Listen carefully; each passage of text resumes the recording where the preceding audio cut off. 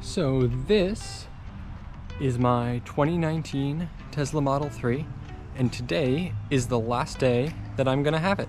This week I'll be returning it for the end of the lease, upgrading to a 2022, 2023, I don't know how Tesla does their model years, long range Model 3. And I wanna show you what has been good about this car, what not so good, and how it's worked as a family car for the last 3 years. This is standard range Tesla Model 3 that I got back in 2019.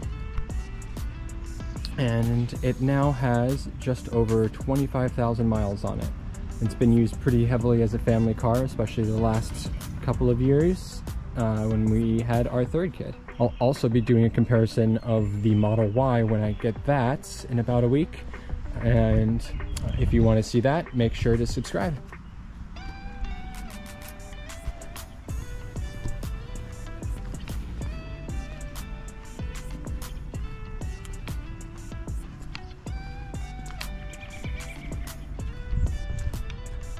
Now, the Model 3 was the first electric car that I've ever had, and I've absolutely loved it.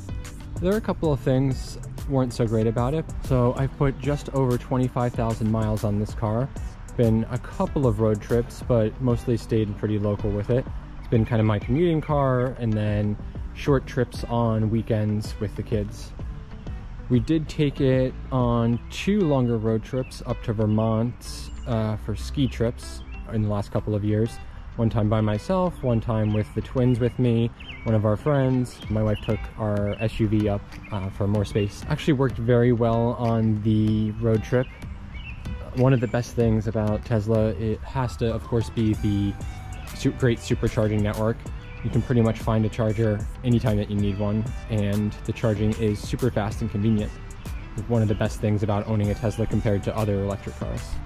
Although now that some of the other charging networks like Electrify America, ChargePoint, even just some public chargers are more widely available, it's not so much of an advantage anymore, but it's definitely nice to know that pretty much anywhere you're going, you're gonna be able to find a supercharger. So this is the standard range version of the Model 3, which is the cheapest version.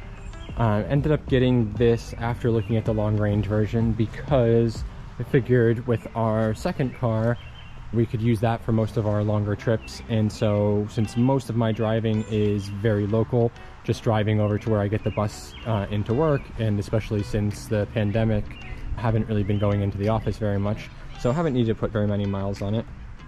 We leased this a low mileage lease of 10,000 a year, and I'm still under by about 5,000 on that, the lease ending this week. We've also taken this car on a couple of beach trips, which you'll see all of the sand is still pretty much in the car. And it's been great because you can really fit a lot more than you think you might be able to between the trunk, putting the seats down, and a nice large front trunk, which I'll show as well.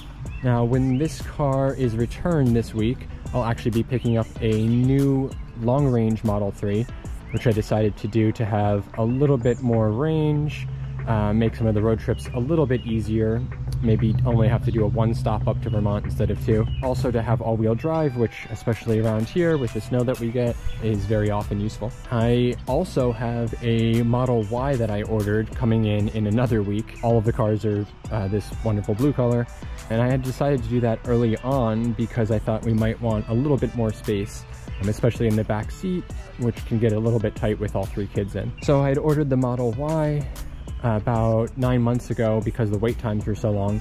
Figured that I would always be able to change the order to a 3 if I really wanted to, although I then found out that Tesla doesn't actually let you change from one model to the other without losing your deposit.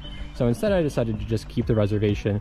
In the meantime, the value of the Y has gone up so much that I'm actually probably gonna keep it and potentially sell it right away, or we'll see what we end up doing with it. If you're interested in seeing a comparison of this, the 3-year-old Model 3 versus the brand new one that I'm about to get, do subscribe, and I'll have that video out probably in a week or so. I also have a deposit down on the Rivian R1S to potentially replace our large family SUV, and that's available, although it's probably still going to be another year or so for that.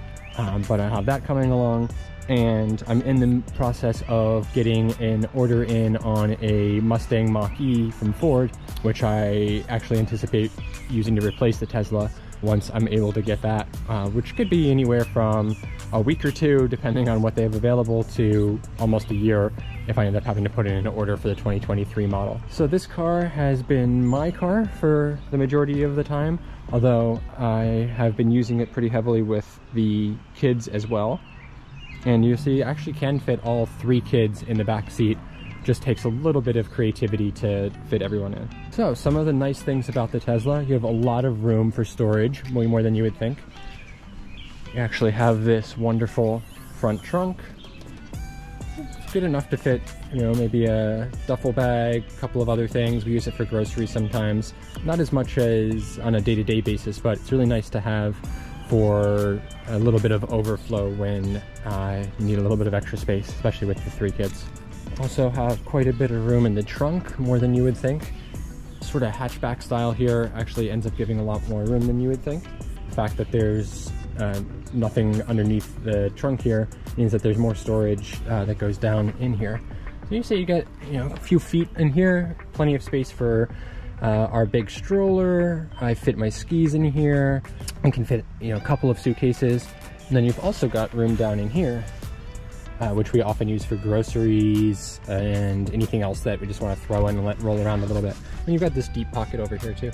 One of the nicest things about Tesla is the app, which allows you to do lots of different controls.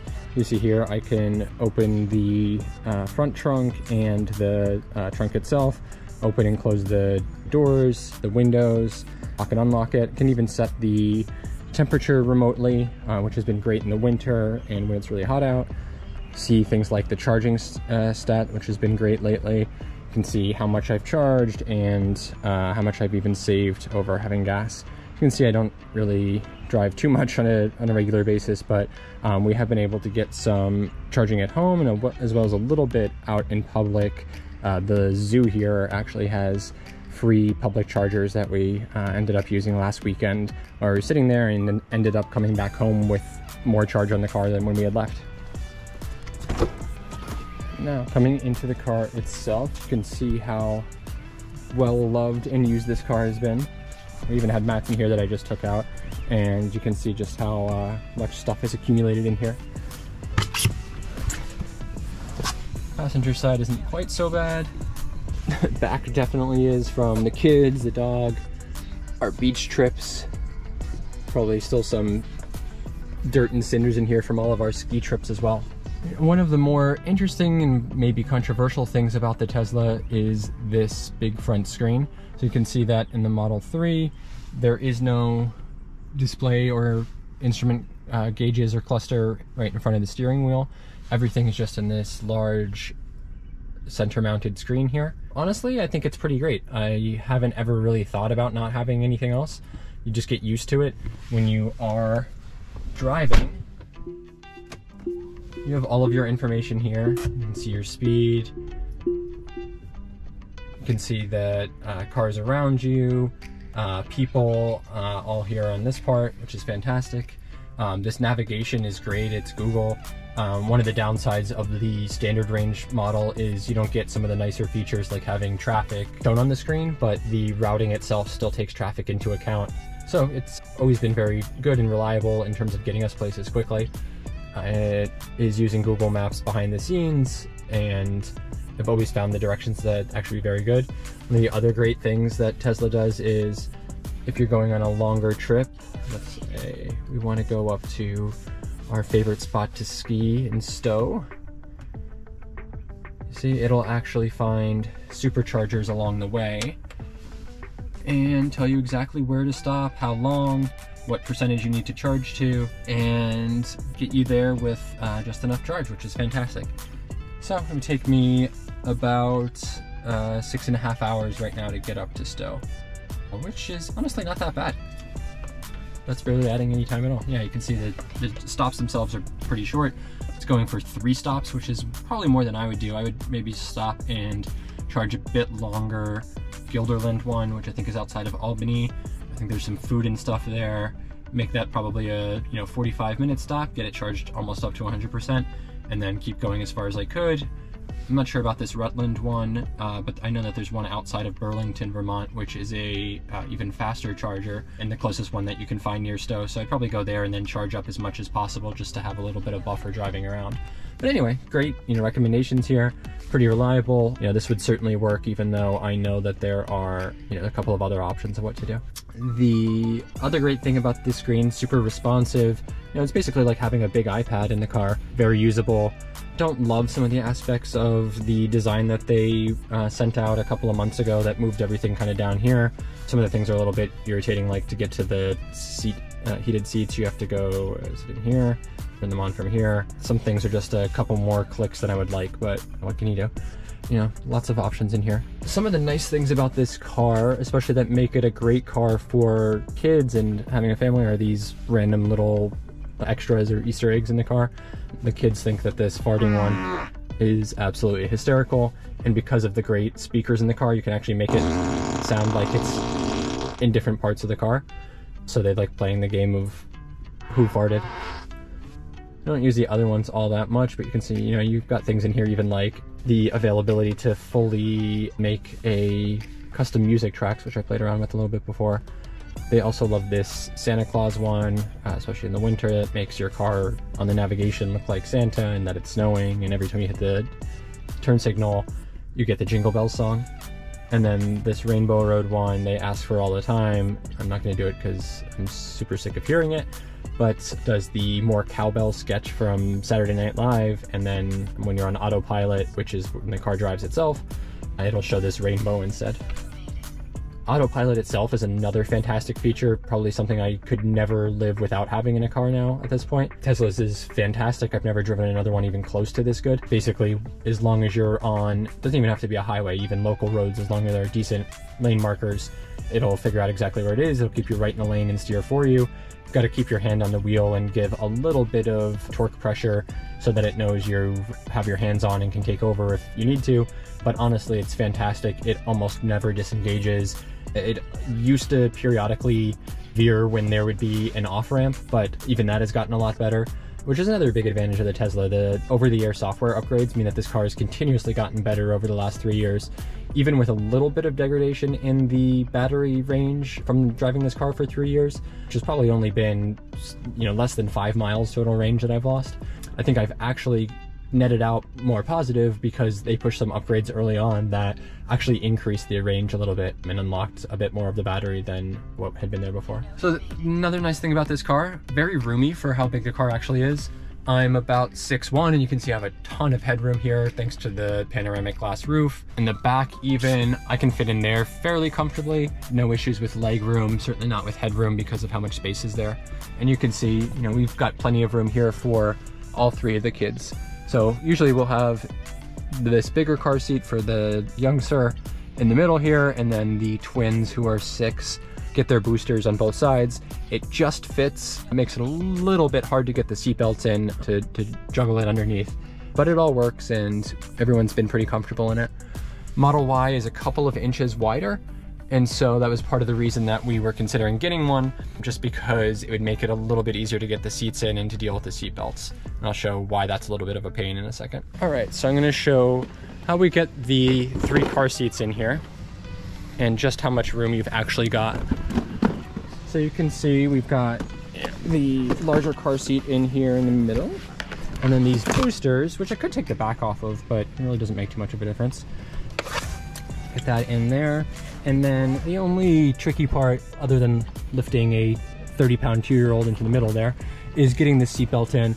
Just gotta do a little bit of gymnastics to kind of pull it out all the way, and then wedge your arm down in here to actually get where the seatbelt slot is. But now that I've gotten used to it, it's really not so bad. First couple of times probably took me 10 minutes of sweating and cursing to get it in there. But now that I know exactly where it is, it's not so bad.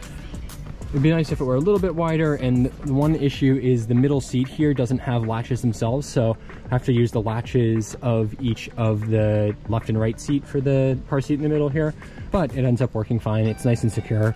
I've yanked and pulled on it just to make sure, and it's definitely safe. It just makes it so that there's a little bit less room in here. So I've had this car for about 3 years now, and how has it held up?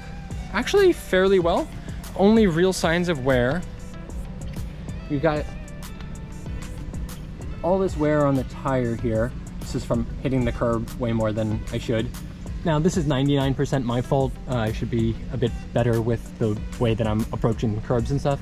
But I do want to say I've never had this issue on any other car that I've owned. There's something about the way that the wheels stick out from the tire here on the Tesla and from the body of the car that makes it much more likely to happen. I've seen a lot of other Teslas driving around, especially in our neighborhood and around New Jersey, that have very similar wear across all of their wheels. So you can just see like how often I've ended up scraping and smashing the curb there. And as part of the lease return, Tesla's charging me for 3 of the wheels having this damage on it. You can see this one too, a little bit less. This one is the only one that didn't have any. So this is the front driver wheel, has no damage. And the driver rear wheel, even that one got quite dinged up. It's kind of hard to tell how the car's holding up. We've done a really bad job keeping it clean. It's supposed to rain today, so I'm hoping that helps a little bit, but no major scratches or anything. The paint's held up fairly well. It's super dirty, which is probably hiding a little bit. I think there are a couple of dings here on the front. This style of bumper that's really flat means that bugs hit it pretty hard, and as do some rocks and other debris from the highway especially. So there's some chips and stuff here, but nothing too bad. I don't know what this is, probably from my kids touching it. And then the only other thing that they charged me for is the wear on these back tires here, which you can see, yeah, they are fairly worn down. This is one of the big disadvantages of the standard range Tesla, which is rear wheel drive only, as opposed to the long range model, which is all wheel drive. You get a lot more wear on these back tires here. And I will say, like, I think it's a combination of the weight of the batteries in the car and the aggressiveness of the acceleration from an electric car that really means you're putting a lot more wear on these back tires than you would in any other car. For a car with only 25,000 miles on it, it's pretty surprising that these are worn down as much as they are, especially when you compare them to the front tires, which still have a lot of tread on them. That would be one reason to recommend the long range over the standard range, just to get a little bit more even tire wear and probably eke out a bit more life in the back tires. The only other issue I've had with this car, will periodically get what is shown as a charging fault on the front screen here. Usually during regenerative braking, which is when you let your foot up off the pedal. I have mine set to be the most aggressive version of regenerative braking, meaning that the second I lift my foot off the pedal, the car will start braking like without me having to touch the brake, and it will actually put some energy back into the batteries from doing that. But I've noticed that mine will every once in a while, I don't know if it's, I haven't seemed to notice that it's like the car is cold or too hot or anything that ties to it, but it'll just periodically give me a warning and say charging fault, check your equipment or something like that. Hasn't been enough that it's been anything other than like irritating, so I haven't bothered taking it in to get fixed or anything. I'm sure they would, but just didn't seem worth it. And the only issue I ever had that actually needed to be fixed on the car, when I first got it, the liner here in the trunk ended up getting disconnected and like falling basically all the way down and be rattling all the time. I'm not sure how much that was the car itself and how much it was us putting the stroller in and out of here, but their service was great. I did it all through the app, just took a picture of it, and they sent somebody out within a day or two and were able to fix it without me even having to talk to them at all just in the driveway, which was fantastic and super easy, and they took care of all of it. I didn't have to pay anything or anything like that. So some of the differences that this version of the car has with the new long range that will be coming in. First is the center console here. So you can see in this one, it is all this piano black, which looks nice when you very first get the car, and then immediately you realize is awful. You can just see how it accumulates fingerprints, dust, grime. It's impossible to keep it clean, and they have changed this now, which I'm happy about. I believe they've also changed the design of these panels, which are not really great. They're just held in place by magnets. You have to close them super softly. You can see I, after 3 years, have finally figured out how to do it the right way. But most of the time, you'll find you go to close it and it just does this all the time. So yeah, you see the car even yells at me to close it more gently. So that's annoying. I think they fixed that. This is also the standard phone pad that comes in here.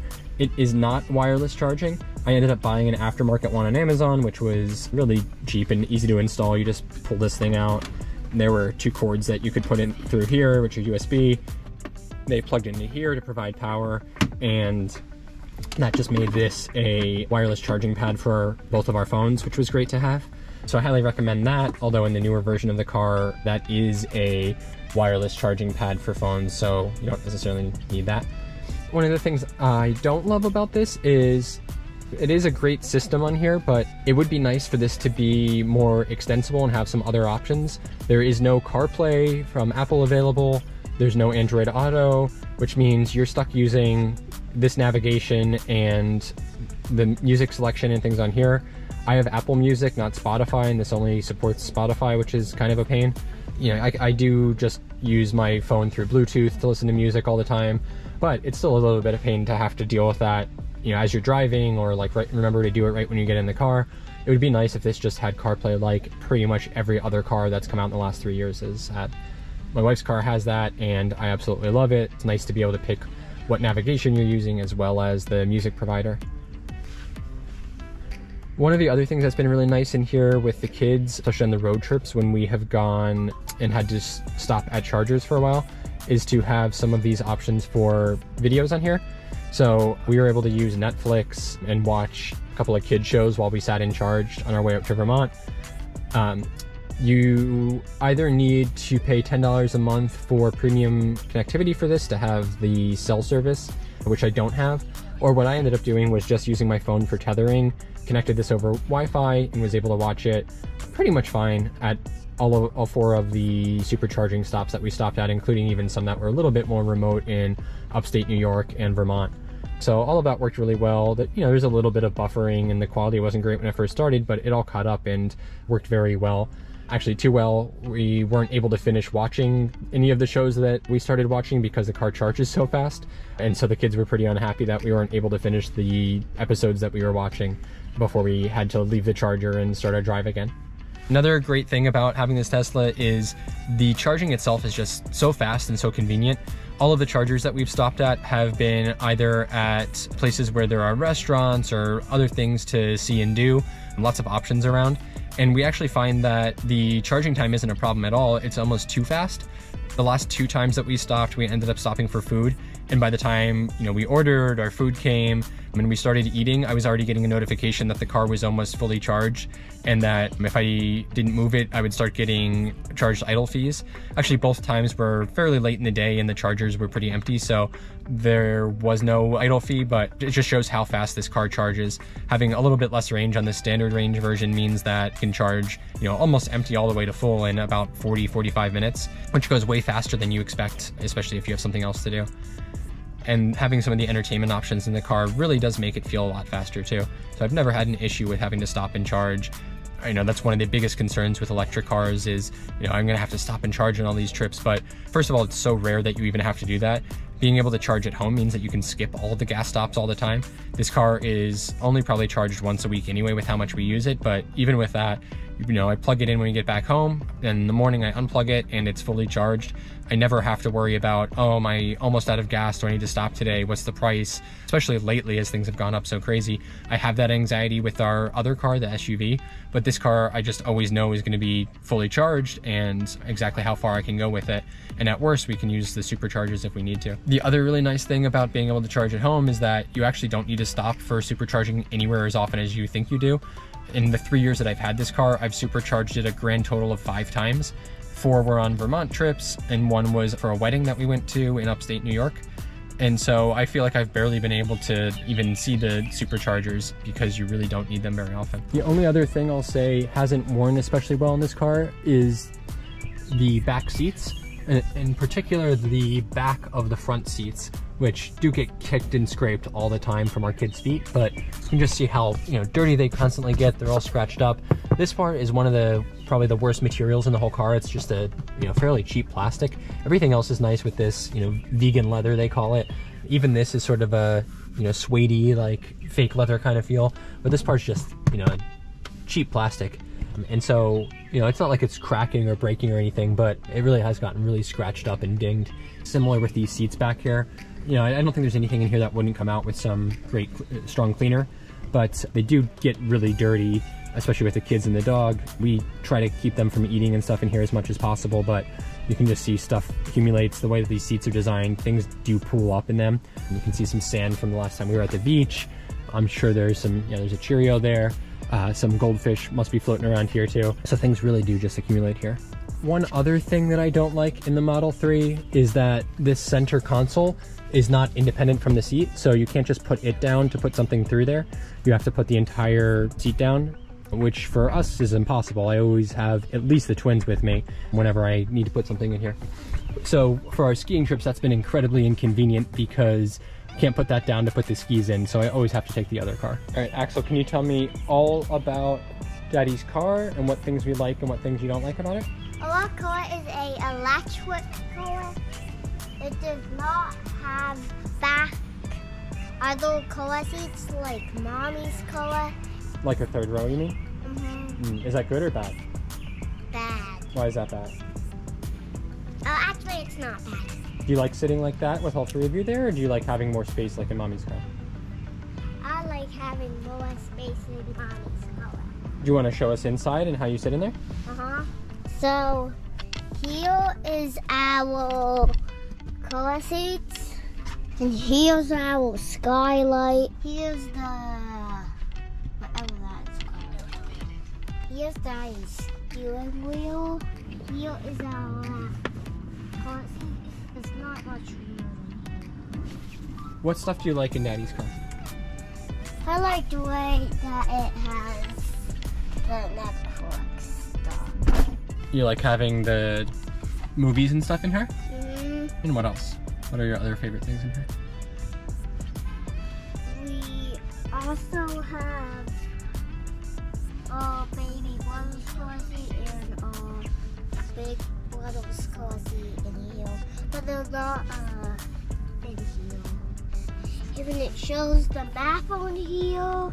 Here's the floor, and there's the front. Doing the 40 stuff like that.